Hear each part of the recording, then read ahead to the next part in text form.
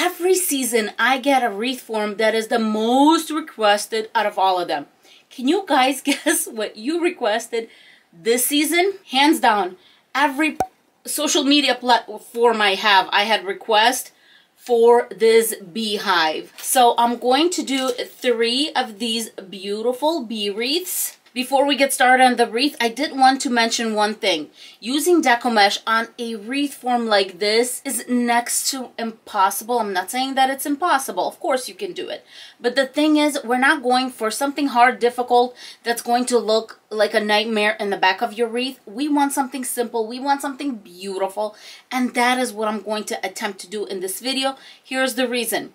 It is a singular shape, meaning there are no 2 lines to kind of give, you know, if you were going to do a bow, to give that bow a support. And if you're going to wrap it, it's going to slide because everything is a wave. It's just going to slide. So that's why we're just going to go for some simple, beautiful designs that are going to be perfect for your spring. Let's get started.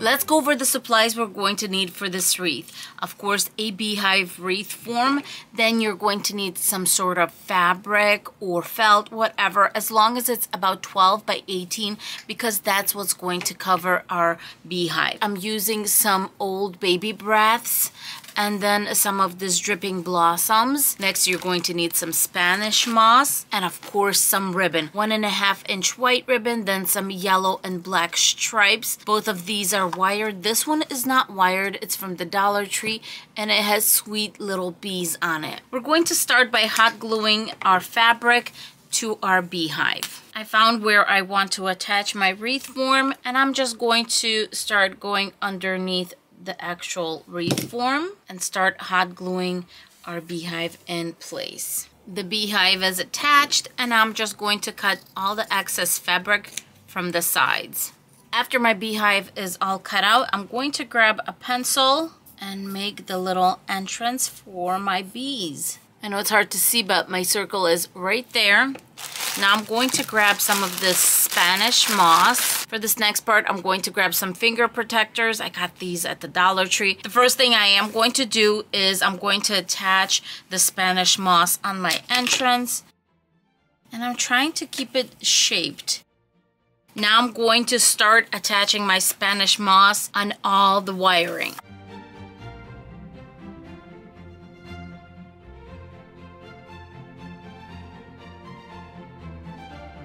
For this wreath, I decided to make a layered bow. I'm starting with my striped one and I'm getting about 6 inches. I always want to make sure that I give it a little bit more, especially on the simple bow that I'm putting at the bottom. Because my ribbon is one-sided, I'm going to just measure off 5 inches. Then I'm going to go back to the center and we're going to twist. I'm going to go 5 inches on this side and then twist. Every time you go to the center, you will have to twist. I've got 4 loops. Then I'm grabbing my white ribbon. This is what's going to breathe a little bit of light into my bow. And white is always such a great addition to pretty much any bow you do. For the white ribbon, my loop is going to be 4.5 inches. I'm only making 2. The reason I made my second ribbon 1/2 inch shorter than my first one is because this one I just want to go left and right. And then these are going to go one on top and one at the bottom. I want to do 4 loops of this ribbon, so kind of eye where you want it to be and make sure to check the measurements. I'm measuring at 3.5 to make sure that I do the same thing on this side. I'm going to very carefully gather it, grab my zip tie, and I make it tight enough where it's not going to fall apart, but not too tight where nothing can't be moved. You always want to attach your decor piece in between metal. So I'm just going to put my awl right on top, putting my zip tie right in so I don't lose the spot. One at the bottom. And then before I attach, let me make dovetails super quick. So just fold the tails in half and cut little triangles. After attaching, I'm just going to cut the tail off and then send this little nub to the back. To hang the wreath, I'm going to try something else right there where my zip tie is, because this is not a heavy wreath. This is really light. I'm just pulling a piece of wire through, twist it in place, kind of knot it, twist it around the actual loop. There you go. I have a little hanging loop right there. I want to decorate it very lightly, not too much stuff. Cut off the excess that I don't need. I'm just going to hot glue it in place. And then I'm going to grab one of these stems, cut off all this excess. That's just to have a little bit of yellow, just a little bit, because we have plenty of yellow. We want the white to stand out, but I want that pretty little yellow flower to be there. So let me hot glue that in place. And then we're going to do the same thing on this side. For the finishing touch, I'm taking some of this baby breath, going to cut it at the actual stems right there. I don't need any of that other stuff. Curled up in a little ball, put hot glue on it, and we're going to put it in the center of our sweet little bow. And it's going to cover up the zip tie. I have to admit, my friends, I am in love with this wreath.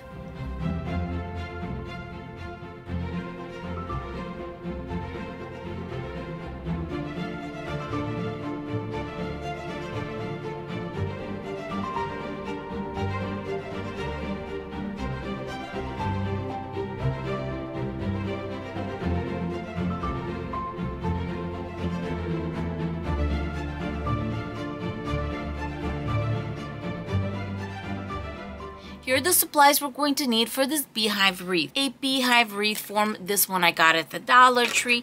Then you're going to need a piece of felt, fabric, burlap, whatever you have on hand.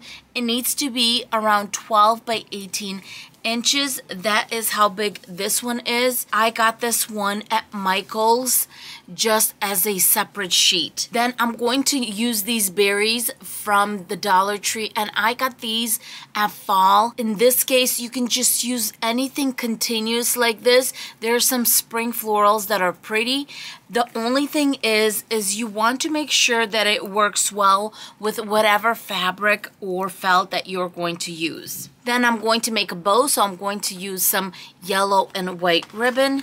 And for the center, I'm going to use a little sunflower. If you're making a beehive wreath and you don't have a bee, because sometimes they're hard to find, like in my case, or they're a little too expensive, using sunflowers is a great idea because it works really well with the beehive theme. I promised you simple and easy, and that is what I'm going to try to achieve with this wreath. I'm going to start by just going underneath and attaching. And just like that, the beehive is all attached and it's nice and smooth.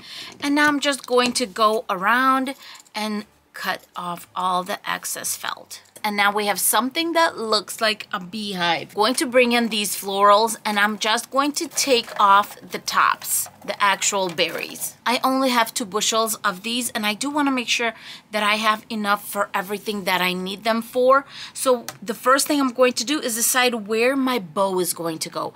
And I want my bow to be right here. So what I'm going to do is I'm going to start by working from the side of the beehive. I'm going to hot glue them like this. Since my bow is going to be right here, the end of this is going to get covered. This next one, same thing. I'm going to start from the corner. This is not covered by berries at all, so I'm going to remove that. Going really nice and heavy on the hot glue because I want to make sure that these berries are attached really, really nicely, and they will hold on real well. Press and hold as I'm going along. There's no need to hurry. And then I'm coming in with the next one. I decided to grab an awl, and I'm going to go in this section. This is where the wire kind of goes down, and we're going to go right here in between. Now I'm going to put some needle pliers through.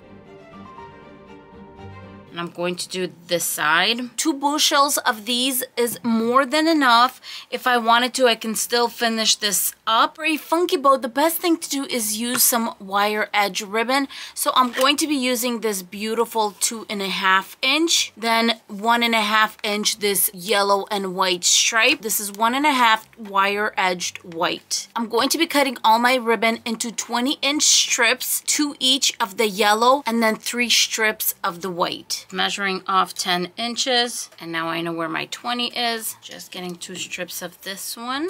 For the endings, I am going to do dovetails. All my ribbon cut up, 2 of each in the yellow, 3 of the white, 20 inches each. For this next part, you can use a bow maker if you want. This will make it just a little bit easier, I guess. I just do it in my hands, find the center, hold it in my hands, and just layer everything. Then I'm going to grab the white. Once again, find the center, and then we're going to face it out the other way. Let me bring in the wreath maker so you can see how I do it in the wreath maker. It's basically to hold it in place, that's all. And then I'm going to use this one, and then I'm going to face it the other way. So far I have loop, tails, loop, and then same thing on here, tails, loop, tails. I'm going to continue doing this, starting with the yellow that we started, and now we're going to go on the other side of the bow. This way you have a yellow loop on each side, and it's pretty nice and even. Now the white ribbon, the yellow and white, bring it together. You can use anything from floral wire to zip ties. For those who watch my channel, you know that I'm partial to zip ties because it's something that I just trust. It's not going to go anywhere, and you can do it in stages. You saw me. I clicked it a little bit, then I moved things around, and I'm going to continue doing that until I feel like it's nice and tight. Cut that tail off. Next, I'm going to grab some chenille wires because I decided to make little picks. These are like the really fuzzy ones. Next, I'm going to grab some of these felt circles. I found these on Amazon. They're 1 inch in diameter and they're not that expensive. Grabbing my pipe cleaner, going to add some hot glue on one end. Put a little felt circle right there. Then I'm going to fill it with more hot glue and put the second one over it. It's going to look like you bought it. And then we're going to do the same thing on this side. If more of this pick is going to show, you can definitely put more of these felt circles on the actual wire, but I'm just using 2 because it's going to go in the back of the bow. I'm going to make 2 more of these. By the way, if you don't have these circles, you can definitely cut them out or make little stars or hearts or whatever you want. I'm just going to use a permanent marker so you're going to see where I'm going with my zip tie. Just about there. Grabbing my awl. Once again, you don't have an awl, no big deal. Just use tips of scissors or something else that you have that's sharp. I'm going to start and end in the front. Putting my zip tie in and out. Then I'm putting these cute picks in. Then my bow. I'm tying things in, not too tight. The sunflower is on really tightly, so I'm going to leave it alone, and there is a clip right there. Taking the clip and I'm going to put it around the zip tie, and I'm going to zip tie it tighter. Squeeze in there with my end nose pliers and cut the tail. As you're opening your bow up, keep in mind some of your ribbon is one-sided. So something like this, I'm just going to twist it as close as I can to the center and just start fluffing out the bow. Let me know how you guys like these homemade picks, and you saw that it took me, what, a minute to make them? It just makes the bow look bigger and more festive. How fun is this? I did decide to twist my picks at the end, so that's exactly what I'm doing. A few more nips and tucks here and there, and we are all done with this beautiful beehive wreath.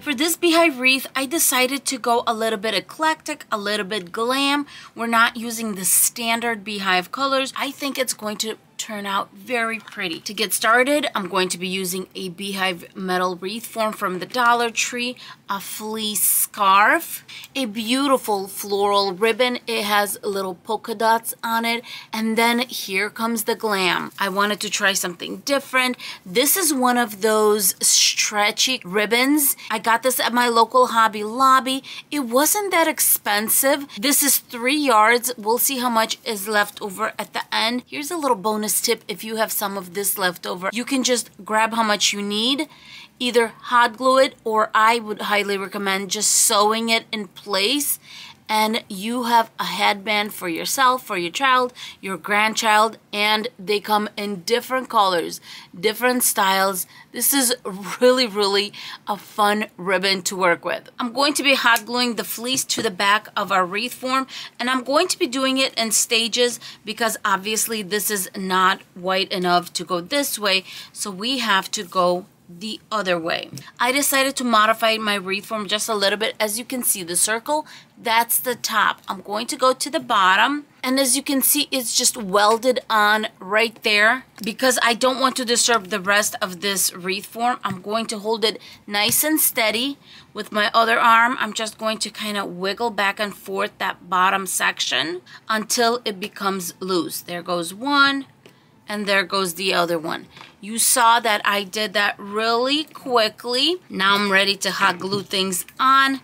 I'm going to cut little sections just so it's easier for me to work with. I'm going to start hot gluing my felt to my actual wreath form. Since I'm doing this in sections, every time I hot glue a section on, I'm going to go ahead and trim it around. The felt is on, all the excess is cut off. So the first thing I'm going to do with my ribbon is I'm going to make a little door for my little bees. Starting with a little bit of hot glue. Of course, you can make it as big or small as you want. I'm doing 2 stripes of hot glue so it adheres nicely. I'm going to repeat the process.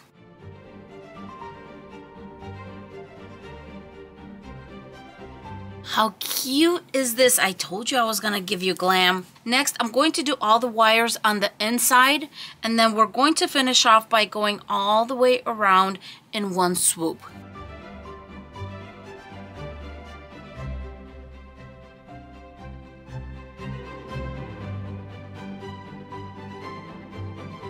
Just hot gluing the last of the ribbon. Look at the gorgeousness of this wreath. The pink and the gold were so beautiful together. Now I'm going to grab my ribbon and I'm going to make a 4-loop bow, and I'm going to keep it on the small side. Make 4 little loops, squeeze it together in the center, bring the zip tie in, grab one of these roses, and I'm going to try to find the biggest one, cutting down the little tail a little bit, hot glue it to the center. Grabbing another one of these roses and hot gluing it just like that. You can put it anywhere you want. Maybe you want it on top. I want mine on the side just like this. Hot glue it in place. And that's it for this gorgeous and glam beehive wreath. To hang this wreath, I'm going to use the method that I use a lot to hang a sign. 2 scraps from the felt that we cut off, the second row from the top, a dollop of hot glue, jute cord, cover it with my little scrap. Do the same thing on this side, and we have our hanging loop.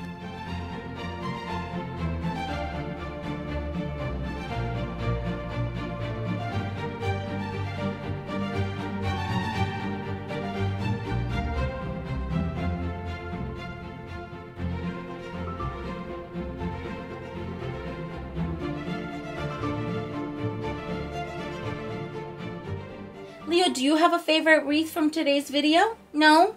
Do you have a favorite wreath from this video? Let me know in the description box below. You know, I always say, if we all like the same thing and we're the same, this world would be so boring. And that's why I love that we're all so different and beautiful in our own ways, right? If you love wreath tutorials like this, please don't forget to subscribe, like, and hit the thumbs up button. Leo, we're not done yet. Hold on. Stick around, we're not done. If you would like to see more wreath tutorials right now, Leo has prepared 2 videos for you right here. Thank you, Leo. And with that being said, we will see you in our next video. Bye, my friends. Leo, say bye to everyone. Mwah.